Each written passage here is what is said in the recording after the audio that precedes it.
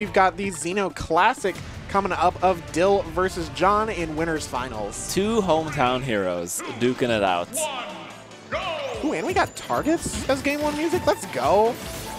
This is why I love seeing John on stream. John always has like the best music counter picks. Yeah, he actually gets really upset when people don't choose the music because he's like, "There's so much, just choose it." There is, but what if you like it all, right? What if you're a fan of 75M? Yeah. What if I want environmental noises? Environmental noises is actually really funny from like a production standpoint. It is. Because I can literally just turn on music. That's a good idea, actually. You know, so it's just like, all right, yeah, we could just play Tekken music on stream. We could play some Mario Kart. You know, we do whatever we want. Yeah. Besides, environmental noises is for like when you want to have like a little Smash Fest and want it to be Zen. But there's nothing Zen about this matchup here. All right. John getting that berry, getting some good damage on Dill right now, but a great reversal with the down air. Going through. And finally, the frame trap. Dill is able to get our first stock. And the taunt as well. Uh-oh. You know, Dill is super confident this bracket. Dill is looking to make a statement in this winners finals. The statement is, no one is going to beat me again like Beats did. But of course, if anyone can do it, it is John. Yeah, John cutting that statement short as he brings us right back into even. Uh-oh. Here it comes. All right, no, not quite the route in order to get a side B confirmed, but that is huge damage on the board. Dill just running up and grabbing. Not something that we see super often, and you could see John just wasn't ready for it. He threw up the shield. He was waiting for a dash attack, something that would put him off stage. But now just Dill making these statements. It always amazes me how no matter how many times they play each other in brackets, even hundreds of times, if you start mixing up like your stuff, it's like, whoa, you can still surprise people. Yeah. But John unable to grab the gyro, getting a little scared there maybe. Yeah, stubbing his toe on the gyro, not something you see very often.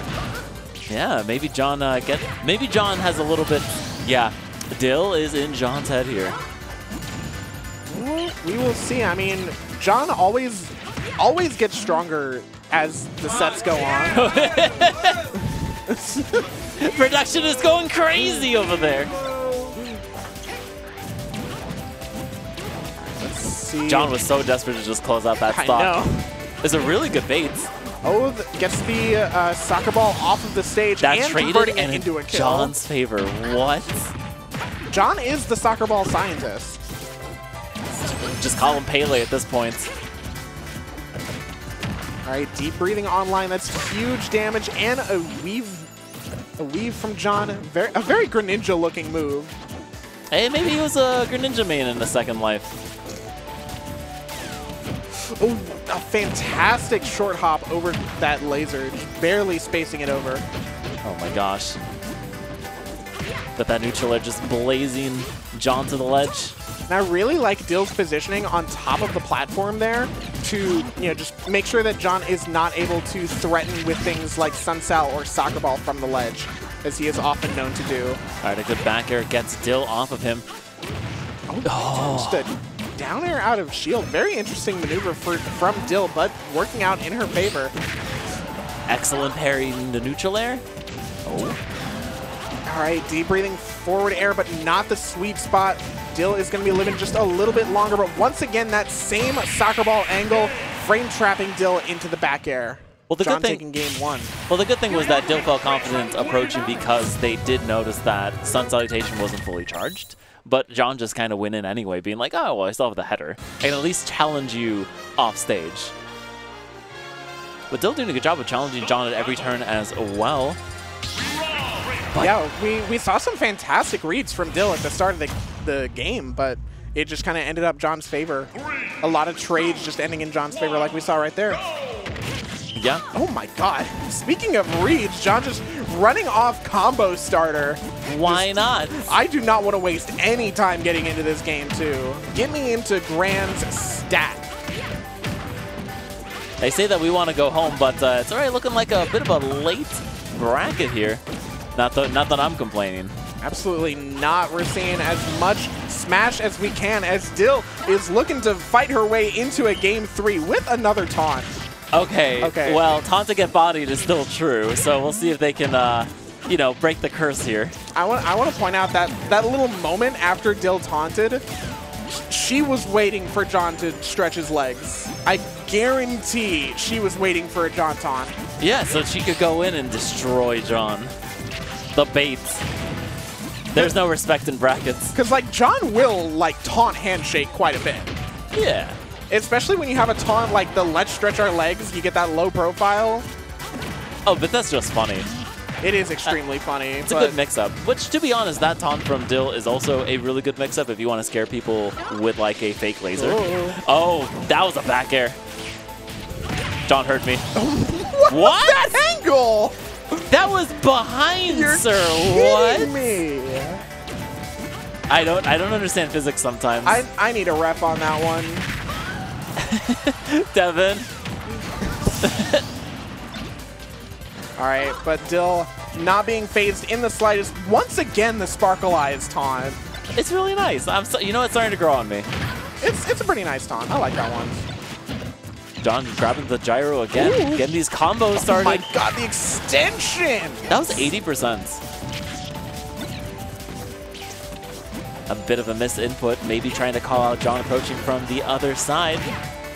All right, let's see right here. John having the potential stage control, but going out just a little bit too far and getting caught by Dill.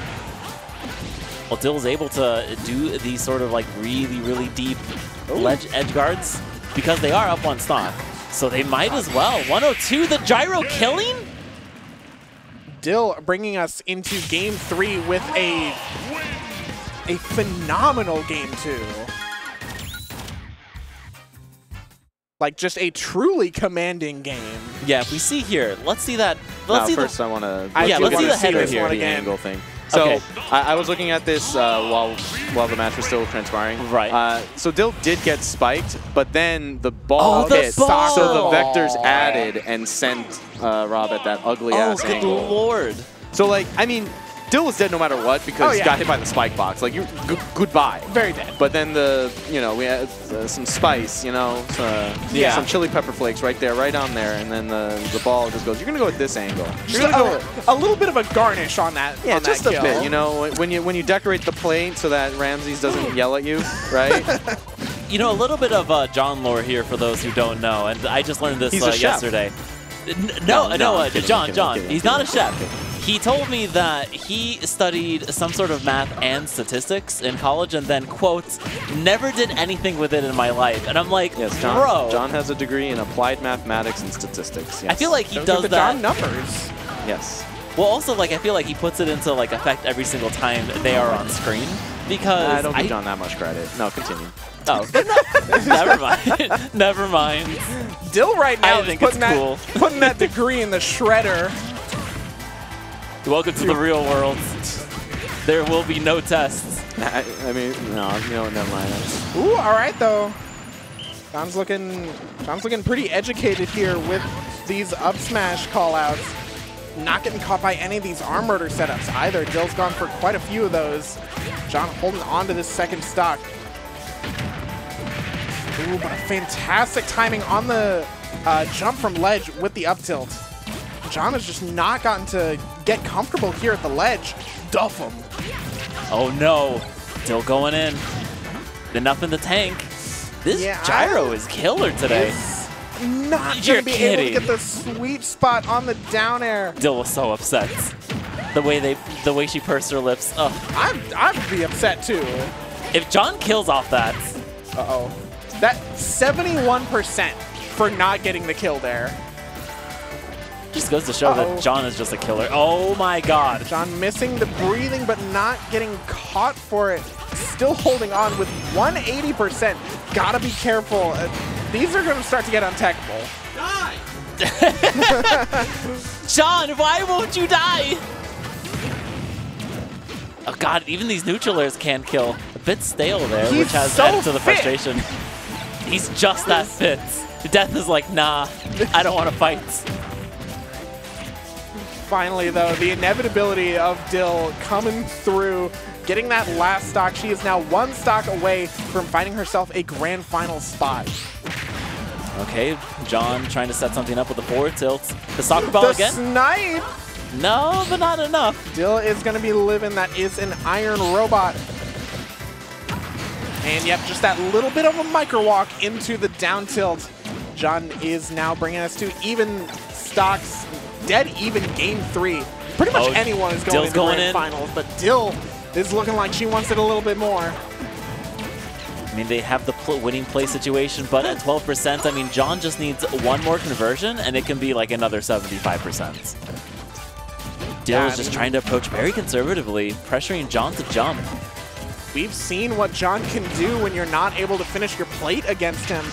But getting the gyro snipe once again, she's looking for another one off stage. No way! The gyro sending How him do to you the tech left. that? John That was the gyro, the ball, then the stage. All right, resetting the situation once again, and finally, the charge laser is not going to be doing it. I'm a liar. Okay, what do we see here? Spread misinformation on the internet. Dill is only at 24%, Oh my but John God. with rage and deep breathing, that can kill, but That no, is the neutral is gonna finally be doing killing. the John controller toss. The rare John controller toss. We get to do the analytics now. Here we go, guys. Let's see that form. Let's see that form. Beautiful form. Let's see here. All right, but here we go. All right, so we're gonna see this. Yeah, we don't give a shit about that. Yeah, the gameplay. Yeah. Let's Yeah, see. gameplay. No, that doesn't matter. No, All we right, wanna here we go, see- guys. Pop. Pew! It's just Look at beautiful. that. The spiral. It's all in the wrist. Boom. Then, what was it? Yeah, that was 1, 2. 10 out of 10. That was a I thought you that was were a 360. writing That was lol. a 360. You think it was a 720? Okay, hold on. We got Now, it. hold on. We can go back. We can go back. 180. 2. 1.5. 270. Okay. 270. All right. 270. Yay. 270. 270. Applying Wait, what? mathematics in real time. Yes. Oh, you're right. Get John back here. And Yeah, he's got the math degree. He can The tell us. 540? 540p, All right. gross. Yeah. Yes. Okay. The We're all Xbox that showing we our never applied saw. mathematics degrees back Shut here. the hell up. All right, we don't got to draw attention to that. Listen, I'm a writer, not a mathematician. I think this was. Oh! Yeah. Yeah, there's Dill being like. Yeah, Same. Dill was so Same. upset. Yeah, here. Another emote for the channel.